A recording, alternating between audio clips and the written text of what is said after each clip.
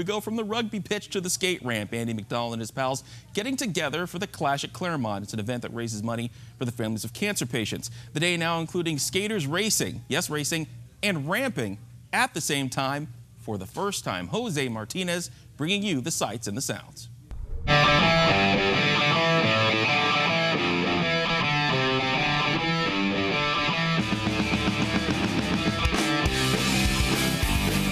It's really fun to do a type event like this in San Diego, because I don't get to do many events in my hometown.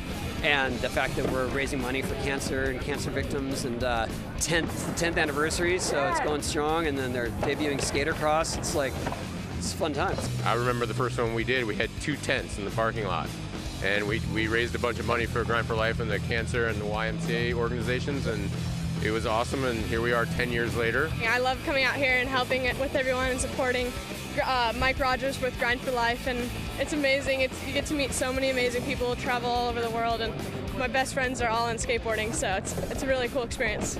It's by far my favorite part, pretty much. Like in this area, it's my favorite because it has a bunch of new stuff in it.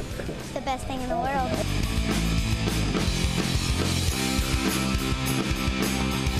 This event is so cool just because it's for a good cause, and there's such a healthy skateboarding scene in San Diego, so many kids that are into skateboarding.